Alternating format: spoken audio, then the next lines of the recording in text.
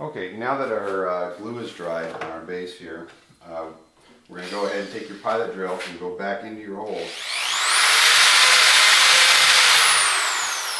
and all the way around.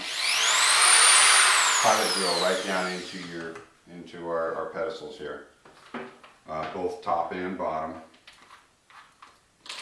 And then what I'm doing is I want these deck screws to be completely flush. I'm going to putty over them and hide them forever.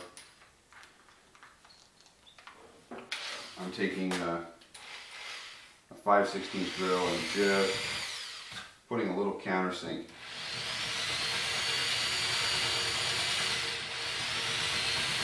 very gently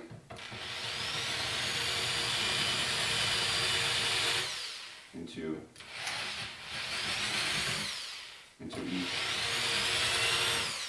each of these holes, top and bottom. Then